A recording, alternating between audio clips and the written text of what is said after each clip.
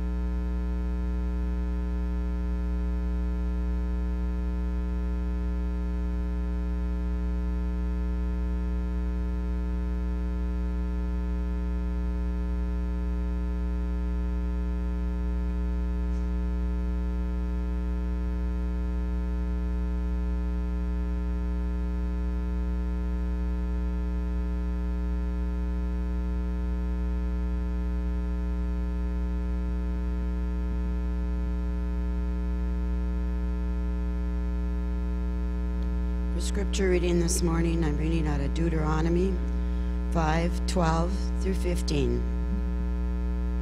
Observe the Sabbath day by keeping it holy, as the Lord your God has commanded you. 6 days you shall labor and do all your work, but the seventh day is a Sabbath to the Lord your God.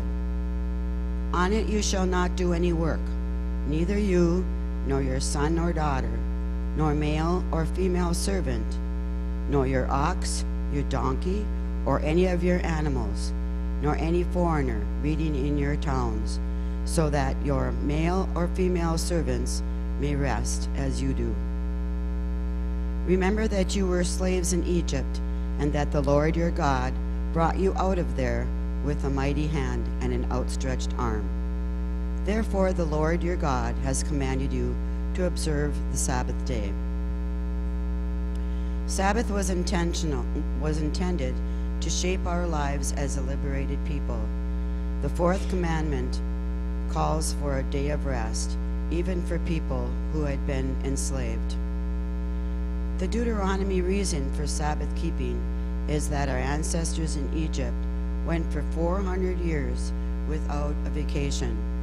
Deuteronomy 5:15. Never a day off. The consequence, they were no longer considered persons but slaves, hands, work units, not persons created in the image of God, but equipment for making brick and building pyramids of humanity was defaced. Keeping the Sabbath is meant to be an experience of the truth that you are not a doing machine, but a deeply loved son or daughter of God. He is not interested in simply using you. to get work out of you. God delights in you. He provides free time once a week so that you might relish your release from all forms of oppression and slavery. So the question to consider is, how might the truth that God doesn't want to use you, but to enjoy you and give you a vision for celebrating the Sabbath? Let's pray. Lord, Sabbath rest is truly an unbelievable gift. Thank you that there is nothing I can do to earn your love. It comes without any strings attached. As I close my eyes for these few minutes before you, all I can say is, thank you. In Jesus' name, amen. And let's continue with another 2 minutes of silence.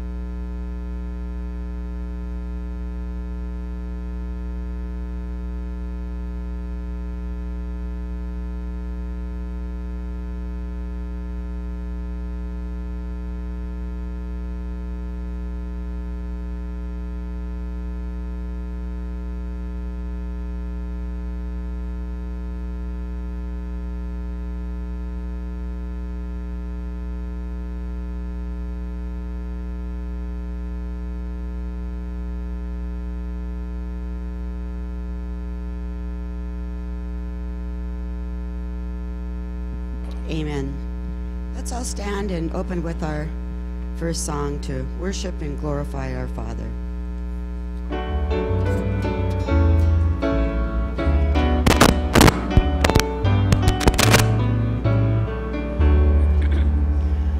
We will glorify the King of Kings. We will glorify the Lamb.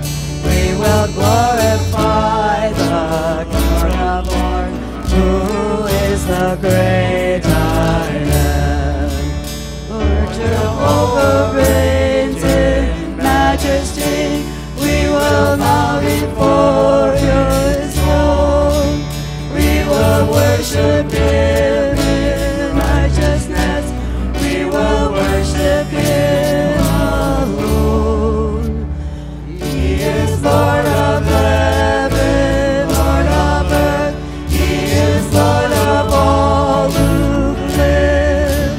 He is Lord of all the universe. All praise to Him we give. Hallelujah to the King of Kings.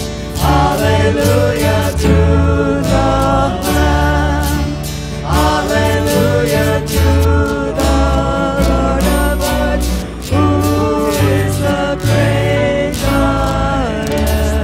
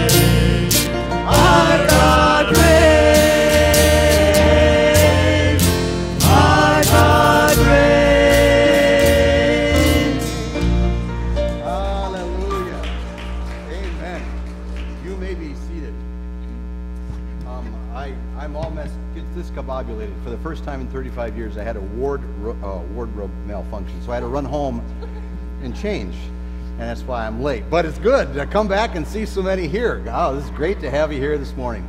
Welcome to the Hibbing Alliance Church. We are here because we're here to prayerfully build relationships so that we can impact lives with the transforming power of Jesus Christ for the growth of God's kingdom. And whether you're a regular attender here or you're just passing through today, we're so glad that you're with us this morning.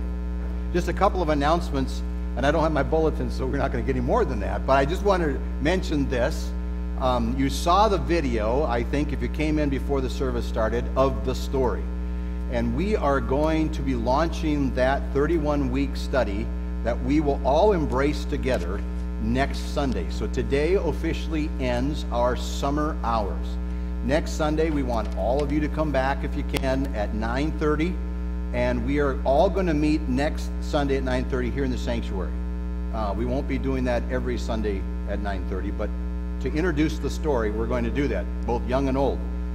And we will kind of show what every age group's going to be learning. You're going to be seeing different things of great interest that you'll be looking forward to in the future, but we want to introduce it to you so you have a great idea of what's going on. That's why we have the Bibles out front, the story, available to you. If you'd like to donate $10 and take one, if you don't have it, take one anyway, because we want you to begin reading that as we introduce each chapter of the story.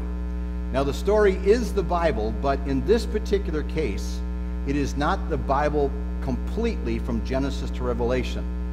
The story is unfolding what is the theme, what's the story about?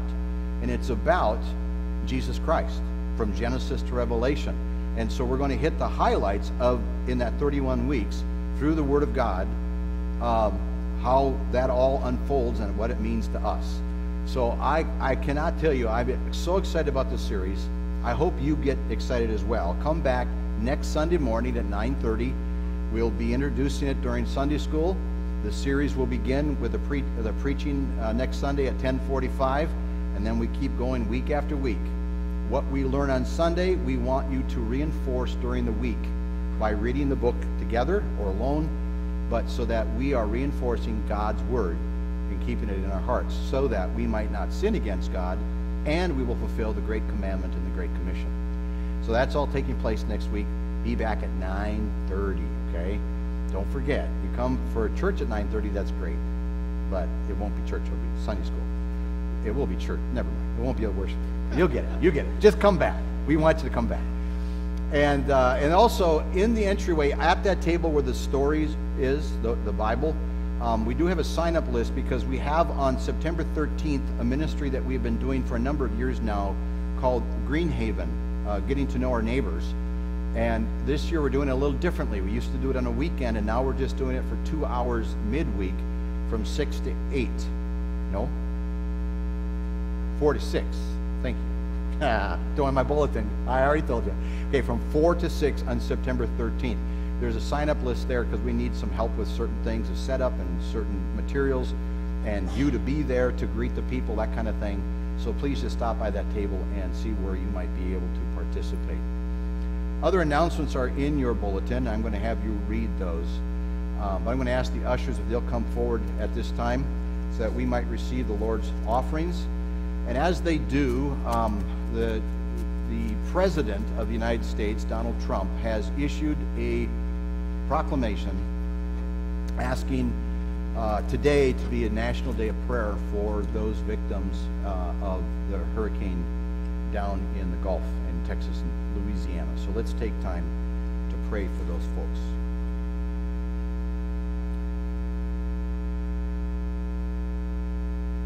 Heavenly Father, we do know that you do reign.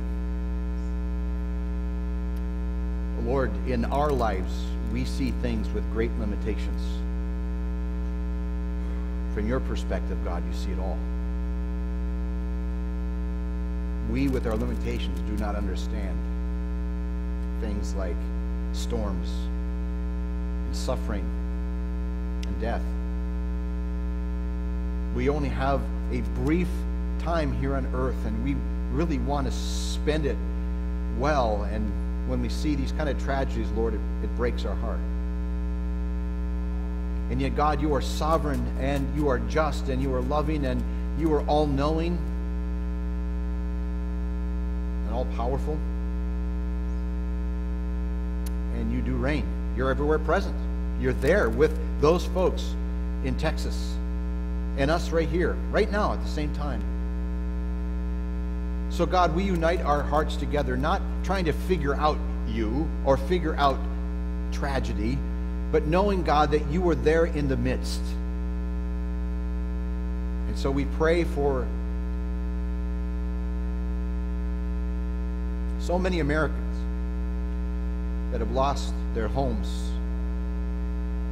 and their livelihood. In some cases, they've lost lives, loved ones. Thank you, Lord Jesus, for the reports of so many other Americans rushing with boats to their need. In the midst of a world, Lord, that seems to be so filled with hatred and animosity and protest groups, here we see, Lord Jesus, the true embodiment of what you designed us to be, and that is to be people who are lovers of others, to do good, to bless those that might even persecute them, to reach out and help. And so, God, I pray for those individuals down in Texas, Lord. It's such a broad area and region, in Louisiana. And Lord, there's another hurricane, looks like it's coming through Cuba and the Bahamas, Lord. And God, we just pray that you would bring peace to the storm, and peace, Lord, to the victim. I do not want to forget, Father, that we have our own people here that are suffering sicknesses, or they're trying, Lord, to grieve in a healthy fashion because they've lost a loved one, or they're going through some hardships of their own that in comparison it doesn't seem like a lot, but to them it is. And so, Father, I pray that we might pray for one another, that we would not hide in our suffering, but Lord, we would share in the community where we have need, and that, Father, your children rise up and minister and love one another. Lord, I just pray that you will raise up an army of active followers of Christ that use their gifts and willingness for your name's sake to help others as we fulfill the love of God with our deepest inside, our deepest being, and love others as well. Thank you, Jesus, we pray in your name.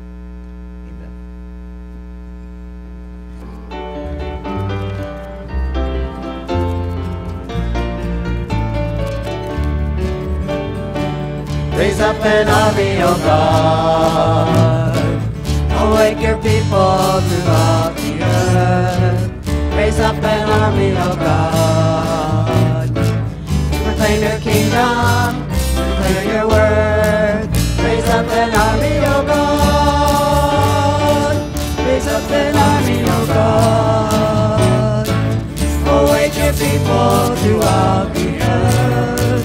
Raise up an army, O God, to proclaim your kingdom, declare your word. Raise up an army, O God. Our hope, our heart, our vision, to see in every land your chosen people coming forth, fulfilling your holy mission, united as we stand.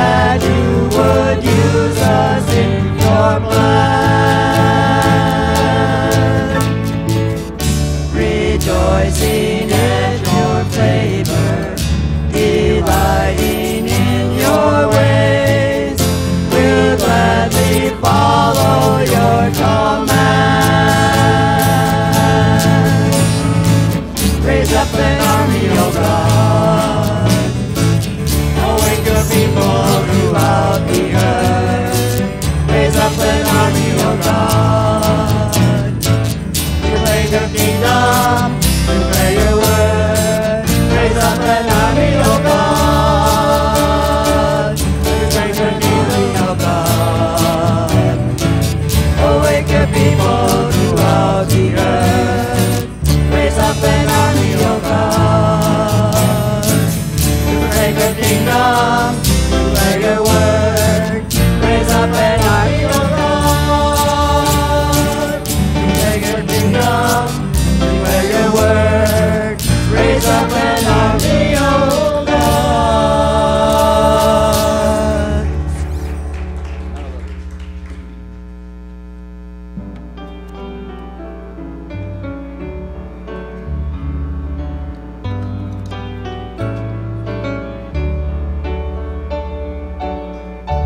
I believe in Jesus. I believe He is the Son of God.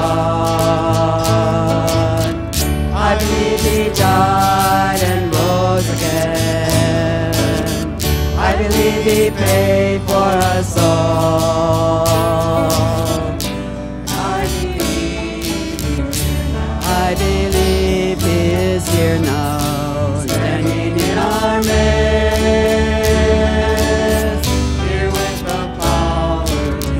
Here with the power to heal now, and the grace to forgive. I believe in you, Lord. I believe you are the Son of God. I believe you died and rose again. I believe you paid for us all.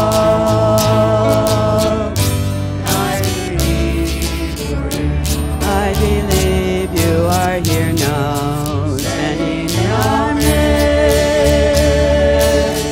Here with the power to heal now, and the grace to forgive.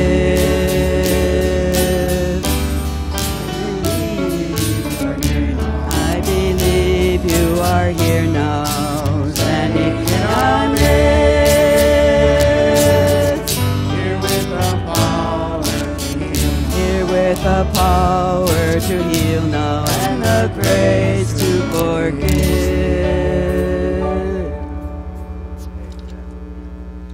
Father God, as we end one series and look forward to another, I pray you will help us, Father God, to apply these principles and opportunities of spiritual discipline, spiritual growth, so that, God, we will truly be people who seek and act upon fulfilling the great commandment to love you, O God, with all our heart and all our soul and all of our mind and all of our strength, and that we would love others as well in the same frame of mind.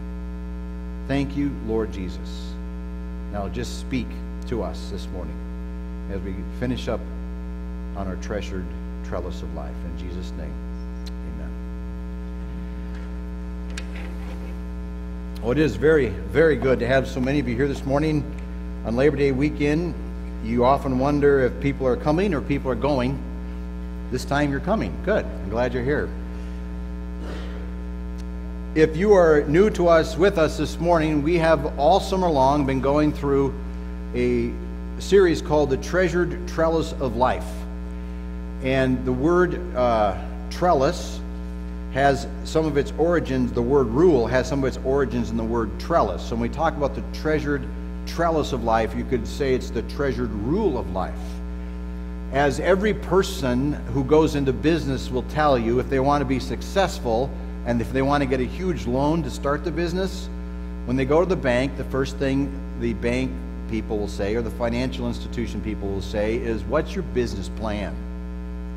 Before we're going to loan you a bunch of money, we want to know that you have sat down and really counted the cost and thought through the process of what it would take to be successful. Because if we're going to loan you money, we want that money back. We want you to be successful. Well, when it comes to our faith in Jesus Christ, we have the same responsibility. In a sense, the Holy Spirit says, okay, I'm calling you to salvation. You embrace Jesus Christ. And the great commandment for all believers is to love the Lord your God with all your heart, soul, mind, and strength, and to love others as yourself. What is your business plan to complete that work and to be successful? Because I want you to be successful. So this summer we have gone through the treasured trellis of life. These are just some of the spiritual disciplines that we could apply. And so as I see all of us who are sitting here, some of you have some of these disciplines and you're doing it well. So that's not one that you're going to keep working on to improve, but rather you're going to continue to maintain your success, but look for one that is not as strong in your spiritual disciplines of life. 4 categories that I kind of place them in as prayer, relationships, rest, and work. But under those categories, they kind of blend across the 4. We've looked at Scripture, and you'd say, well, that one's a no-brainer. But one reason we're doing the story is because an astronomical amount of people who are in the Christian realm have never read the Bible.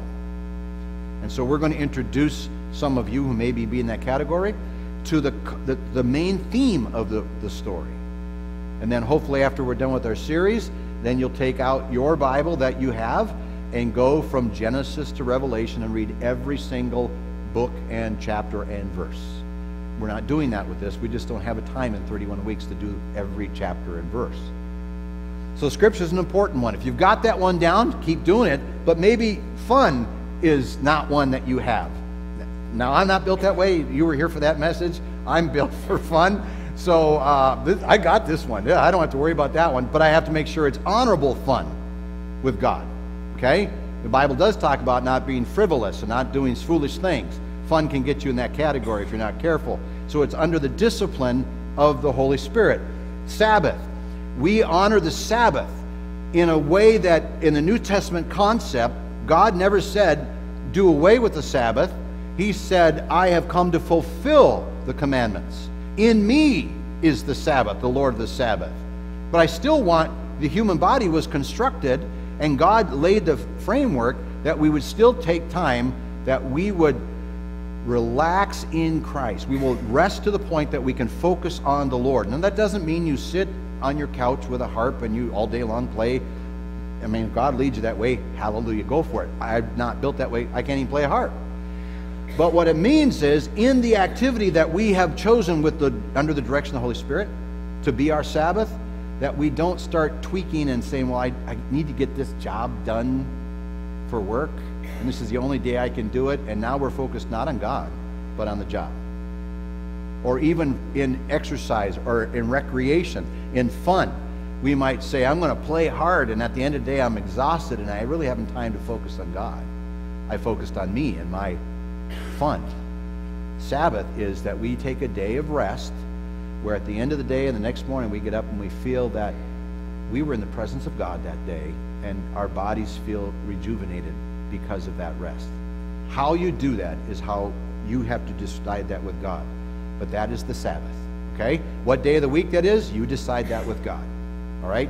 God isn't so interested in the day as he's interested in the fact that we honor him with the Sabbath. Family, that we take time. That could be on the Sabbath and other days of the week. Family. Communion. We're going to have that again today. I'll talk about that a little bit. Service. We talked about that we are doing things for God. If we're going to love God with our entire being and love others, that means we're going to have to engage with other people and serve God by serving others. Missions, another one, that we get involved in sharing the good news of Jesus Christ, home and abroad.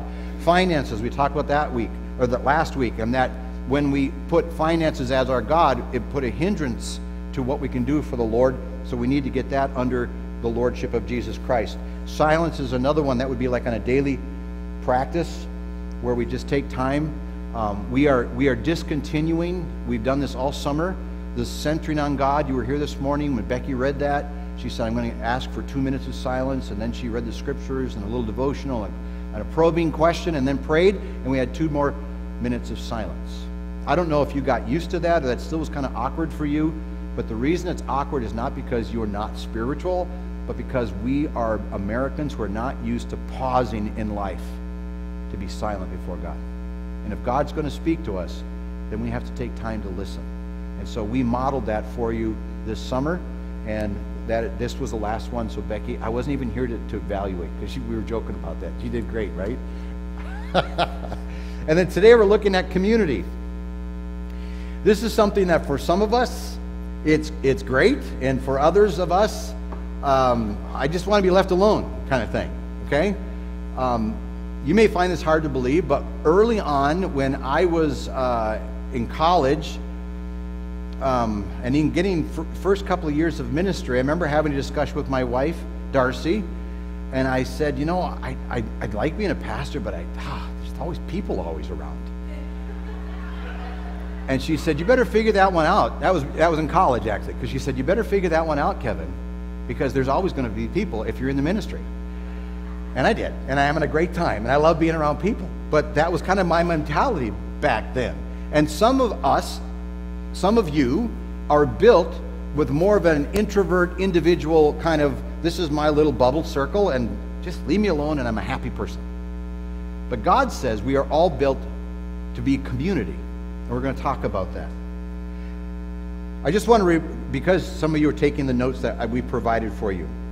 For us to fulfill the great commandment, this is to happen will require developing a personal, customized, treasured trellis or rule of life, which is simply an intentional, conscious plan to keep God at the center of everything we do. One final thing before we move on. You may already have a rule of life, a plan in place. But we are created beings that grow. And so once you become established and you've set that this is going very well, keep doing that, but then start adding something else where you need more growth. So for each of us, it may be different. We're at different levels of that growth. But we are never to be stagnant. And so God says, keep working that plan and keep making that plan for the glory of God and for the purpose of His kingdom. So as we end the series today, I want to express a caution to each of us. Knowledge of where one needs to grow is not helpful if action is not applied. This may be great stuff. You might go, wow, that was a great series, Pastor. I kind of hope one does. No, I'm just kidding. But, not that bad. Thanks, Greg. But the important thing is what we do with what we know when it comes to our relationship with God. We can't reach the top of a mountain to a higher level unless we actually climb upward. Sometimes the climb seems frightening and dangerous. That is why God created and emphasized the community of the saints, because we don't have to climb that mountain alone. We are not alone on our journey. We have come to, God has empowered us and fellow Christians to assist us, and He actually expects us to assist one another. No one is to be on an island as a follower of Christ. Not anyone. And we're going to talk about that. Community requires participation. In the book of Acts, chapter 4, verse 31, it says, "And when they prayed, the place where they had gathered together was shaken, and they were all filled with the Holy Spirit and began to speak the word of God with boldness. And the congregation of those who believed were of one heart and soul, and not one of them claimed that anything belonging to him was his own, but all things were common property to them.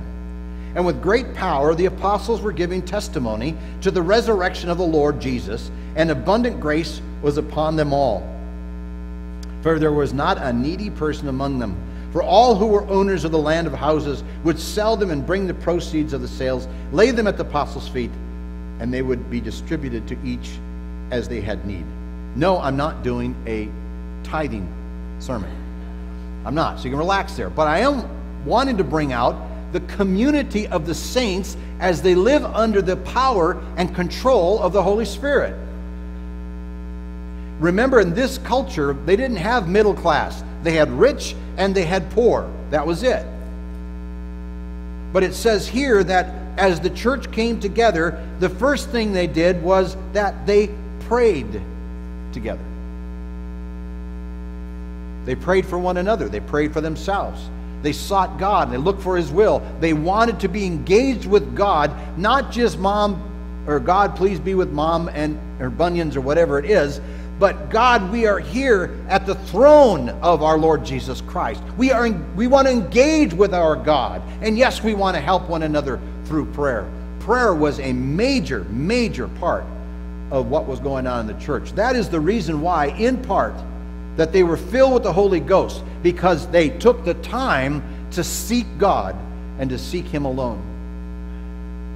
And that is what's lacking in the Christian church, at least in the USA, is we have prayer meetings and we have prayer gatherings and Bible studies and those kind of things.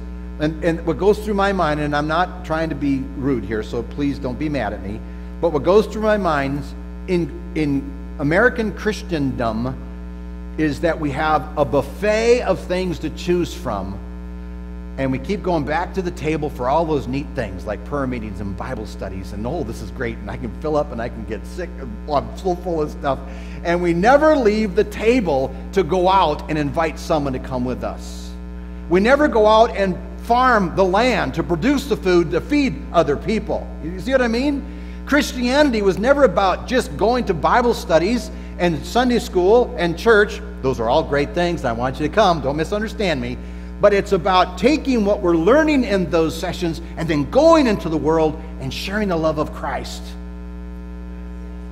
and helping people to discover the joy of salvation. That's what we're supposed to be about. And when we begin to pray together, then we do witness together. That was what was going on in verse 31 there of chapter 4. They had unity, and this is the big thing. Oh, I don't have my bulletin with me because I forgot it. Can someone give me your bulletin? Because A.W. Tozer, thank you. He's quoted in the bulletin this morning. Happily, he's from the Christian Missionary Alliance, actually. Doesn't matter, because what he said was important, whether he's Alliance or anything else. But this is what he says in your bulletin. Unity is necessary to the outpouring of the Spirit of God. If you have 120 volts of electricity coming into your house, but have broken wiring, you may turn on the switch, but nothing works. No lights come on, the stove doesn't work, the radio doesn't turn on. Why? Because you have broken wiring. The power is ready to work, but there is broken wiring. There is no power. Unity is necessary among the children of God if we're going to know the flow of power to see God do His wonders. Disunity is the broken wiring. Arguing and debating and nitpicking and saying this is my job or my power and my position and my circle and all that kind of stuff, that's disunity. God said we're to come together and to love Him with all our heart and all our soul and all our mind and all our strength, and to love one another. And He put those two together from plural to singular. He said on these two commandments is the greatest commandment. Therefore, we have a responsibility, as we're studying on this trellis of life, our personal trellis that God gives us, we have a responsibility to engage with one another. Unity together. Verse 32 talks about that. They were all in unity. And then what they did was bizarre in our mindset, in our culture. They began to share everything, not just some things.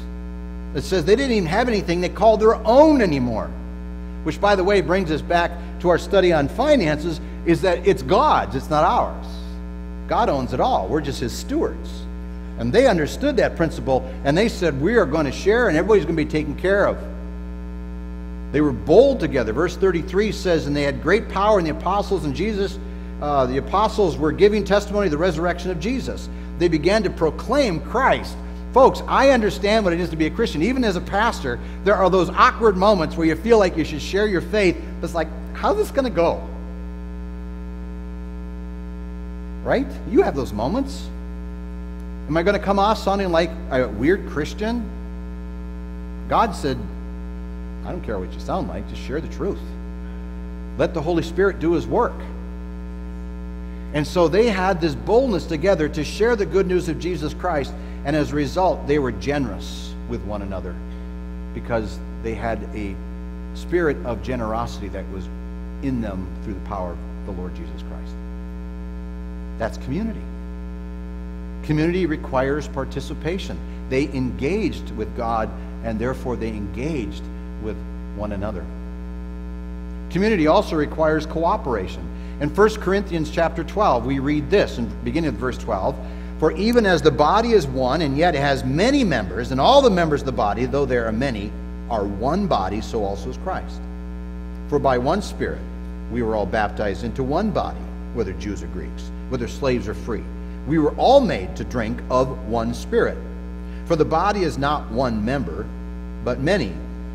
If the foot says, 'Because I'm not a hand, I am not part of the body,' it is not for this reason any the less a part of the body. If the ear says, 'Because I'm not an eye, I'm not part of the body,' it is not for this reason any the less a part of the body. If the whole body were an eye, where would the hearing be? If the whole were hearing, where would the sense of smell be? But now God has placed the members, each of them in the body, just as he desired. If they were all one member, where would the body be? But now there are many members, but one body. And the eye cannot say to the hand, 'I have no need of you,' or again the head to the feet, 'I have no need of you.' On the contrary, it is much truer that the members of the body which seem to be weaker are necessary. And those members of the body which we deem less honorable, on these we bestow more abundant honor, and our less presentable members become much more presentable. Whereas our more presentable members have no need of it, but God has so composed the body, giving more abundant honor to that member which lacked, so that there may be no division in the body, but the members may have the same care for one another. And if one member suffers, all the members suffer with it. If one member is honored, all the members rejoice with it. Now you are Christ's body, and individually members of it." There's the description of the body of Christ, the community of Christ. There is nobody in this room who's a part of this congregation or a part of another congregation. There is nobody that has a lesser value in the body of Christ. No one. God has given, and we're going to look at this in a moment, God has given every believer a spiritual gift to be used to complement the body as a whole. Christ's body is to be interacting unity. Interesting, at the end it talks about that you can't, one member is honored, all members rejoice with it, one member suffers, everybody suffers. That's the way it ought to be in the body. Not that we want suffering, but the fact is, if someone suffers in the body of Christ, as a believer, both locally and the universal church, then all suffer. We should. If all rejoice, then everyone rejoices. I was looking at a video on YouTube where there is this lady in, I think it's the Astrodome, or maybe they don't call it that anymore, but the old football stadium. And of course all the refugees from the hurricane are in there, and she's singing a gospel song. And I mean, they lost everything. They're in this, you know, they've got these little blow-up mattresses and stuff, and there's about 5 of them, and some are keeping beat, and she's singing a song, and she's praising God. And guess what the spirits of everybody around her are? They're being lifted. And here I am watching from 1,000 miles or so away, and my spirit's being lifted. I don't know that lady from anybody. I've never met her. But I see God working through her life, and I'm rejoicing with her, because the Spirit of God is being demonstrated in the midst of the darkness. This is what the body of Christ does. I also look at some of these pictures.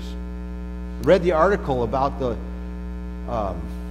mother that got trapped in a parking lot, and the water began to rise, and she took her 18-month-old baby and began to walk through the parking lot and was swept away by the current. And the rescuers were able to capture her with the baby on, he was on like a backpack, but on her chest. She had drowned, and her body floating in the water, and they rescued that baby, but the mother died. Suffer. And we ask God, why do those things happen? It's because sin is in the world.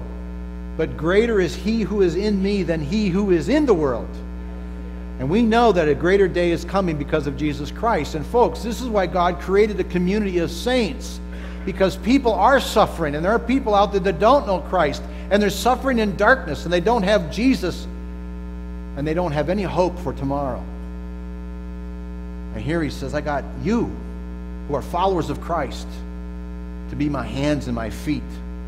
Don't sit and bicker among yourselves and be disunified, but rather gather together and be empowered by the Holy Spirit and get out there and share the good news and help people discover there is hope in the world.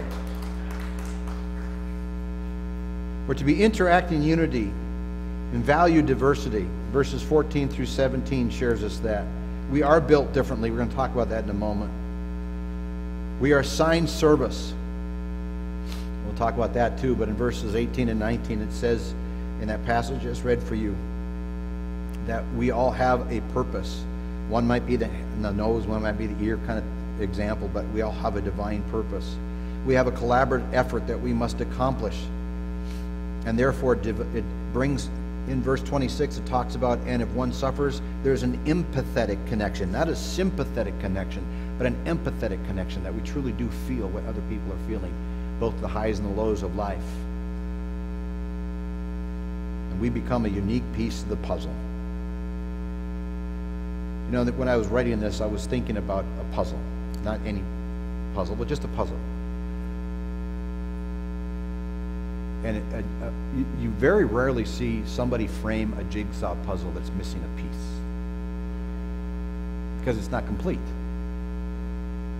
Matter of fact, I've seen folks that I take out a box, a puzzle, and someone says, you might as well throw that away. A piece is missing.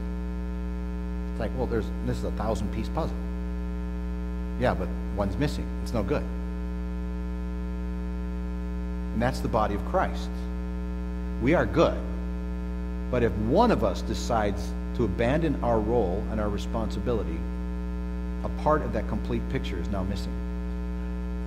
And we dare not do that to the church of Jesus Christ and to God himself. So finally, community talks about participation and cooperation and also activation. In 1 Corinthians 12 again, earlier in verse 4, it says, now there are a variety of gifts. We're talking spiritual gifts now, I'll explain in a moment. But the same Spirit. There are a variety of ministries and the same Lord. There are a variety of effects, but the same God who works all things in all persons. But to each one is given the manifestation of the Spirit for the common good. For to one is given the word of wisdom through the Spirit, to another the word of knowledge according to the same Spirit, to another faith by the same Spirit, to another gifts of healing by the one Spirit, to another the effecting of miracles, to another prophecy, to another the distinguishing of spirits, to another various kinds of tongues, to another interpretation of tongues. But one and the same Spirit works all these things, distributing to each one individually as he wills. Who does he distribute them to? If you are a follower of Jesus Christ, the Holy Spirit, according to this scripture, has given you at least one supernatural spiritual gift. Now, you might have faith. We all need faith to come to faith in Christ. We need to come to a relationship in Christ. We have to have faith. But you may not have the supernatural gift of faith. You might be a great teacher, but you may not have the supernatural gift of teaching. Supernatural gift of the Holy Spirit means that we are endowed with an ability that goes and exceeds above and beyond what we naturally could do or even trained to do. And the scripture says each person who is a follower of Christ has at least one gift, because the Holy Spirit distributes them as he wills. Let me ask you a question. Don't answer out loud. Do you know what your spiritual gift is? If you don't, you need to find out, because God's not hiding it. You just aren't exploring it. And then when you find out what it is, develop it, use it for the glory of God. It's for a divine purpose. It is a part of the whole puzzle for the body of Christ. Embrace your supernaturally gifted. Embrace that. And some people, sometimes in younger believers, it's like, well, I don't know what it means to be supernaturally gifted. And I heard you say something about spiritual, like tongues, and oh, I don't want that. Listen, God gives according to his will, not yours. And if God desires for you to have something that we call the sign gift, then we have to come to Holy Spirit, embrace it. God didn't give gift of tongues to everyone. We know that from 1 Corinthians 14. But he gave it to some for a divine purpose. Discover what your gift is, whether it's a gift of encouragement. By the way, I would say 90% of the people I talk to have that gift, according to them. I like to encourage people. Or I got the gift that helps, because I can just pick up something and move it. We all have the ability to encourage and to help people. Remember, the gift is a supernatural endowment to go above and beyond what we normally could be capable of. And then employ your gift. Verse 7 says, for the common good, for the saints, employ your gift. And then examine the gifts. Not only is it found in 1 Corinthians 12, but you can find it in Romans 12 and Ephesians 4. Study on it if you're not familiar with it. And discover what God has given you. Listen, the great thing about being a believer, the first thing, of course, is that God forgives us and adopts us into his family, and we are saved from our sins. We are redeemed, and we're part of the family of God. But God doesn't just end there. If that's all he wanted, then he would put you to death and take you home and say, hallelujah. But he leaves us here for a divine purpose. One is that we would be an encouragement to the body of Christ, that we would use our giftedness and our talents and our learned skills, and we would employ it to help others within the family of God. It says to edify the saints. But also is that we would be a witness by how we use those gifts to help others discover the love of God. Just as a jigsaw puzzle is not complete if even one piece is missing, so the church is not complete if one saint is missing. So to truly love God and others completely will require a unified effort. Let me share this as we move toward communion. This is from Ephesians 4. Therefore I, the prisoner of the Lord, implore you to walk in a manner worthy of the calling with which you have been called, with all humility and gentleness, with patience, showing tolerance for one another in love, being diligent to preserve the unity of the Spirit in the bond of peace. There is one body and one Spirit, just as also you were called into one hope of your calling, one Lord, one faith, one baptism, one God and Father of all, who is over all and through all and in all. Amen. As we move to the communion table, I want to just give you a couple of instructions.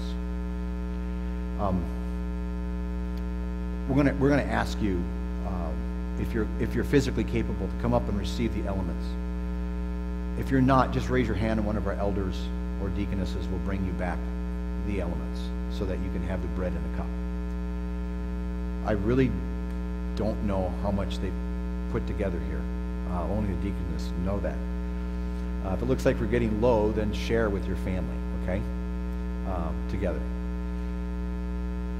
The other thing is after we serve communion, and I'll give you more instruction on that in a minute, we also make available opportunity for you to be prayed over and for, whether you stand in the gap for somebody else or whether you have a need in your own life that you would ask God to address.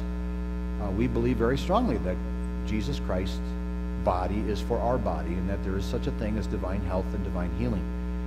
So if you desire prayer, then just go in that back room on the left or your right, and we'll have folks there to pray with you during the last song of this morning.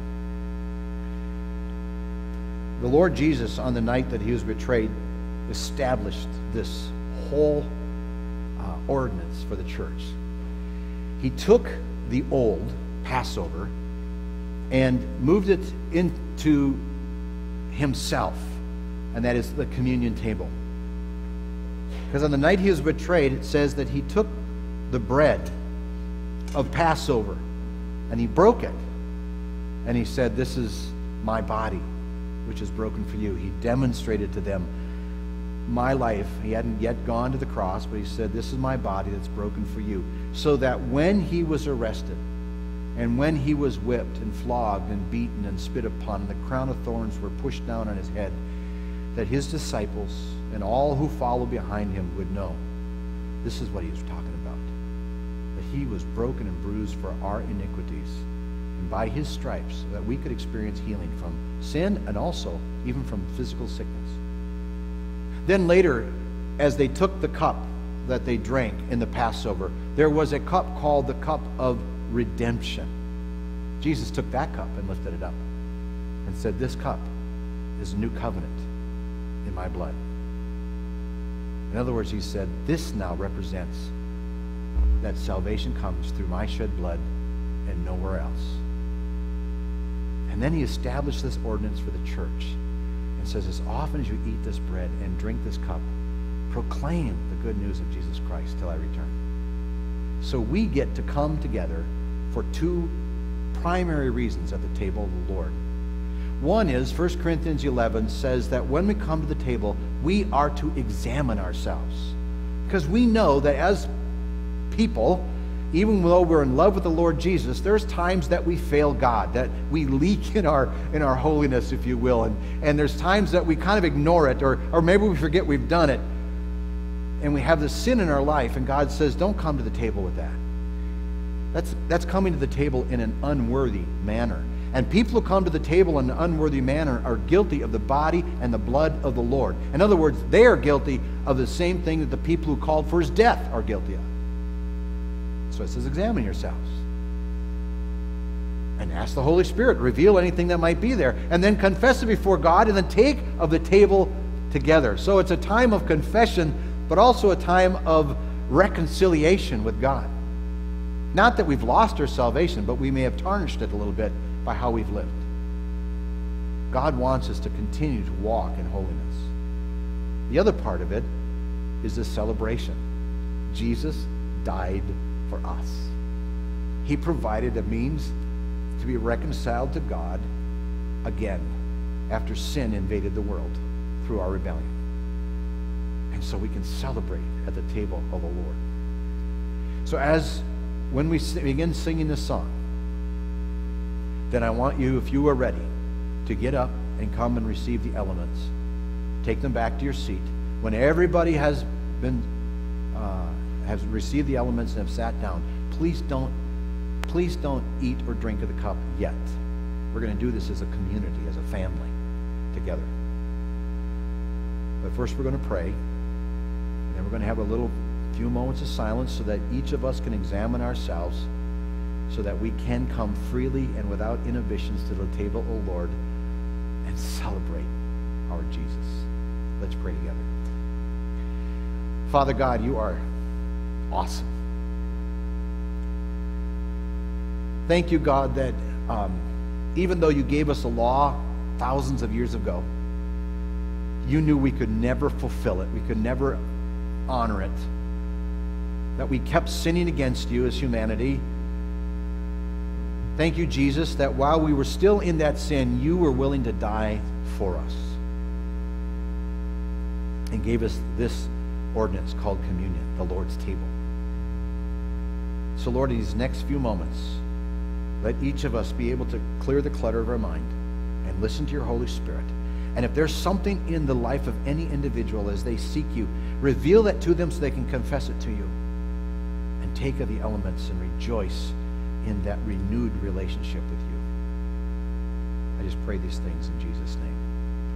Amen. Please just take some time to pray as the piano plays quietly.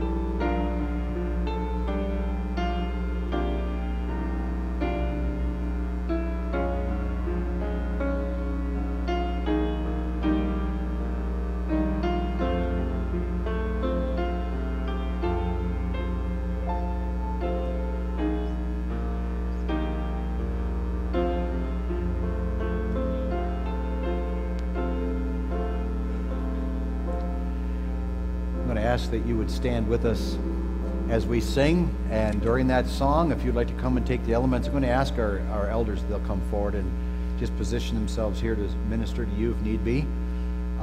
And it'll be the second song that we will invite you to go for prayer if you'd like to do that in the prayer room. But again, just a reminder, once you receive the elements, please take it back to your seat and just sit and pray. And at one point, then we'll ask everyone to eat and drink at the same time. The worship team has already done this before the service to prepare ourselves for the service. And so just join us now as we sing and enjoy the table of the Lord.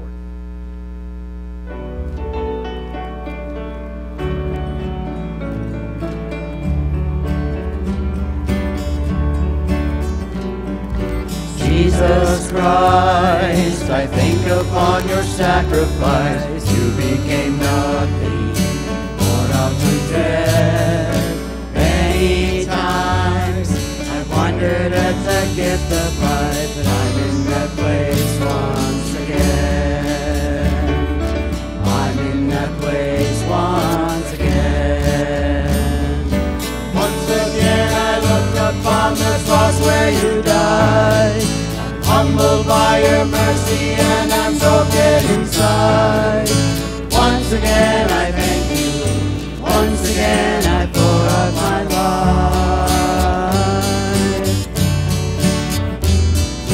Now you are exalted to the highest place, King of the heavens, where one day I'll bow. But for now I marvel at the saving grace, and I'm full of grace once again. I'm full of grace once again. Once again I look upon the cross where you died. I'm humbled by your mercy and I'm broken inside. Once again I thank you. Once again I pour out my life.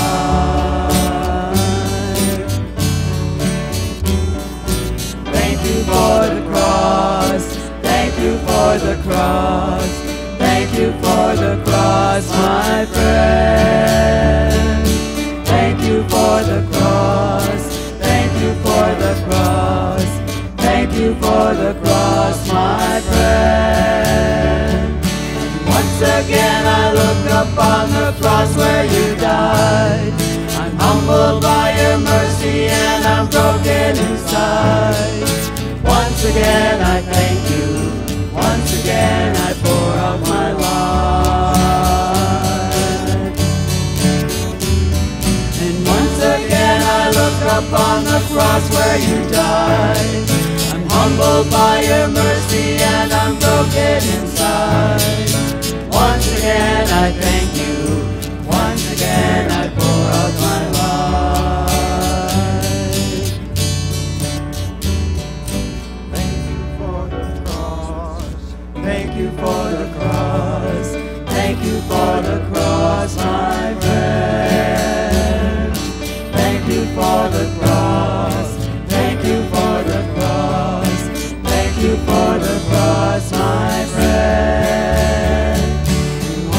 For the cross, thank you for the cross, thank you for the cross, my friend. Thank you for the cross, thank you for the cross, thank you for the cross, my friend. And once again I look upon the cross where you died. I'm humbled by your mercy and I'm broken inside. Once again I thank you. Once again I pour out my life.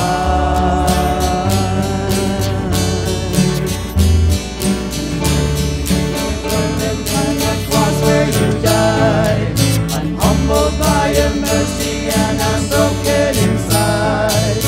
Once again I thank you. Once again I pour out my life.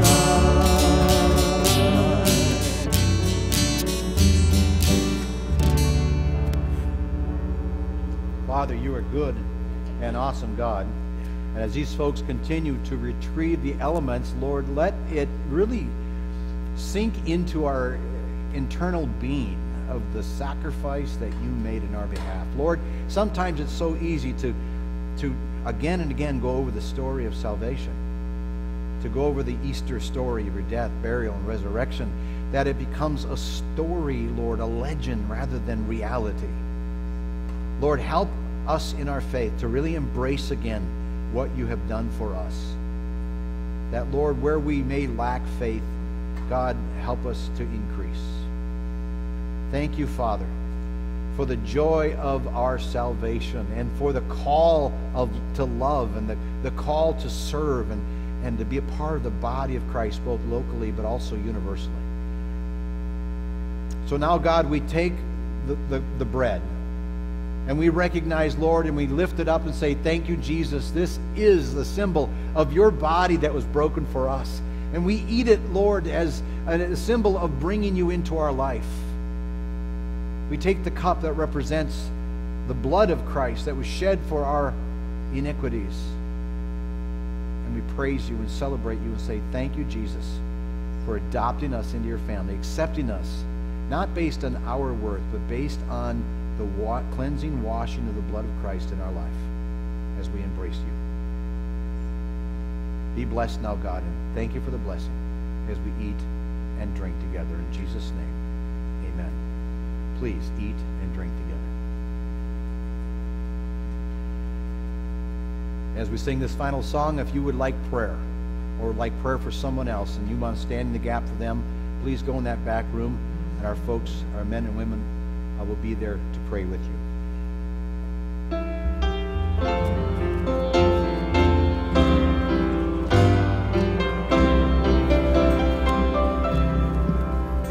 When peace like a river attendeth my way, when sorrows like sea billows roll,